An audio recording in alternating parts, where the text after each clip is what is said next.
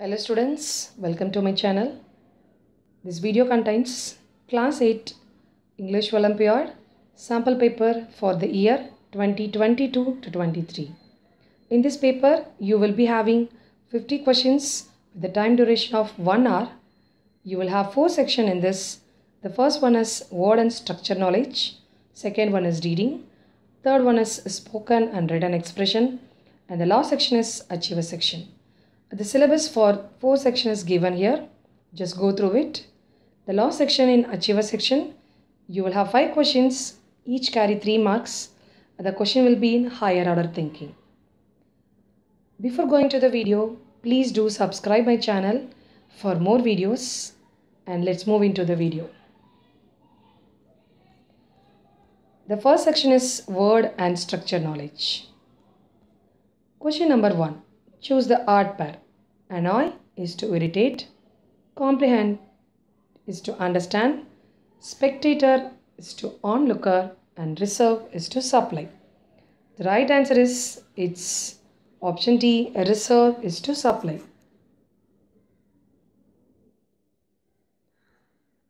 Question number 2.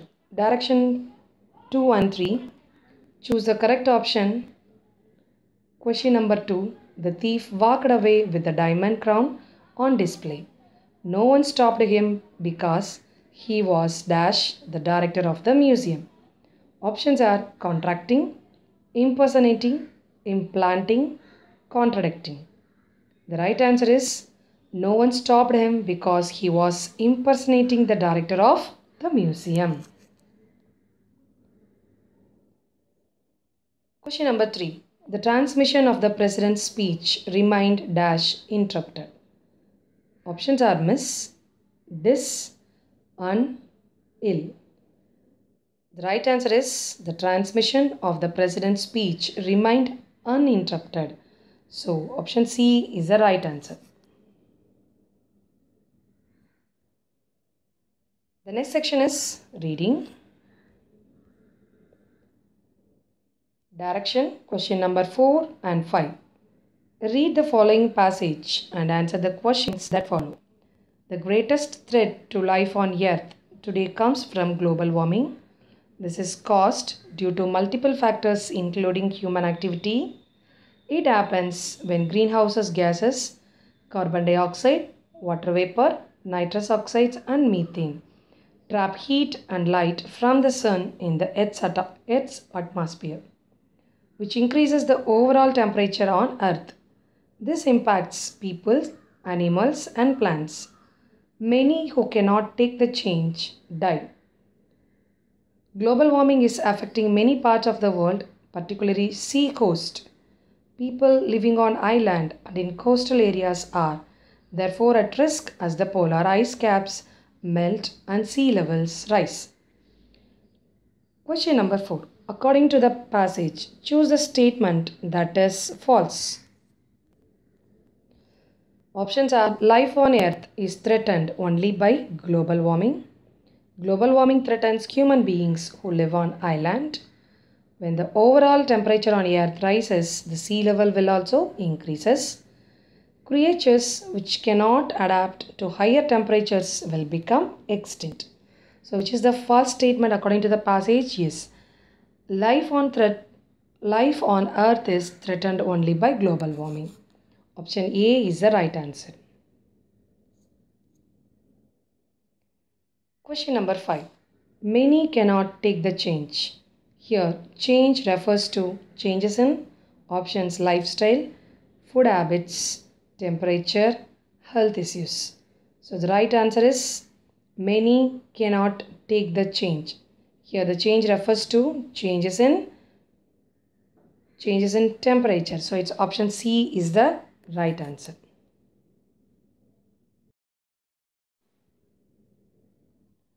Next section is spoken and written expression.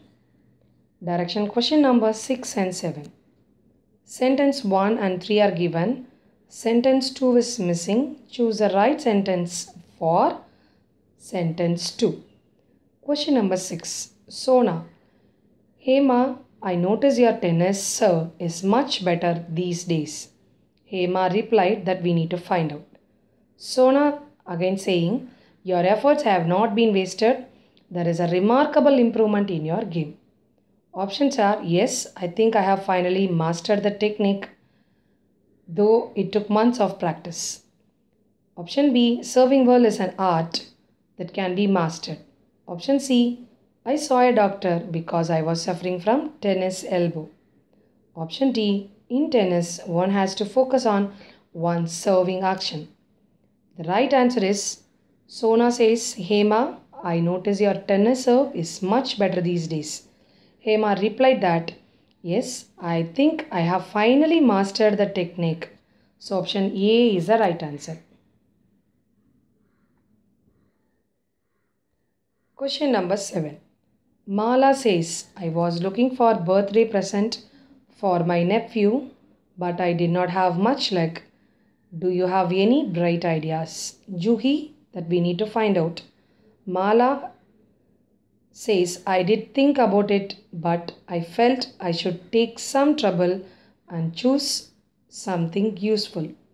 Options are some music, maybe.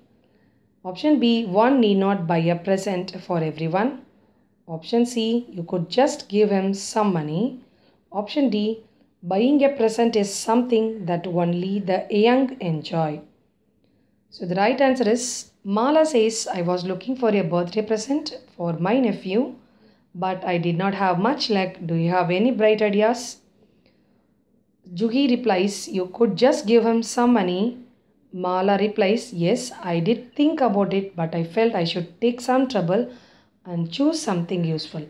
So option C would be the right choice for the second sentence. Hence option C is the right answer.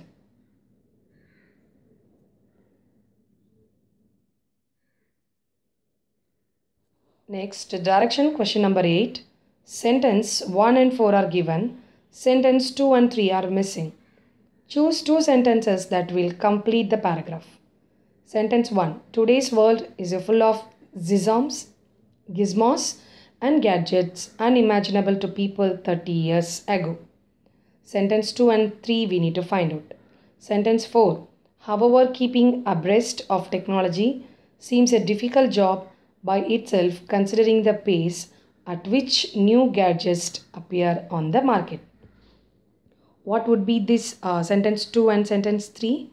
Yeah, it would be, let's read the option first. The markets scatter to this section and keep bringing out products that cater to their taste. Option E, students and the youth like to keep abreast of technology. Then F, who would have imagined a world of cell phones and iPods? So what would be the answer here? Yes. The sentence 2 would be, it's option D. Today's world is full of gizmos and gadgets is unimaginable to people 30 years ago. Next point is, the markets cater to this section and keep bringing out products that cater to their taste. Next, who would have imagined a world of cell phones and iPods? So your answer is, it's option A, D, F. Next section is its achiever section. Question number 9. Choose the word with the opposite meaning to the underlined word. The bee is a very industrious creature. Options are hardworking, indolent, repulsive, and curious. The right answer is, it's option B, indolent. Question number 10. Choose the best option. If a business person is called munificent, he or she is dash. Options are prominent, miserly, generous, rich. The right answer is, if a business person is called munificent, he or she is generous. Option C is the right answer for this question. Hope you all liked this video. Thanks for watching.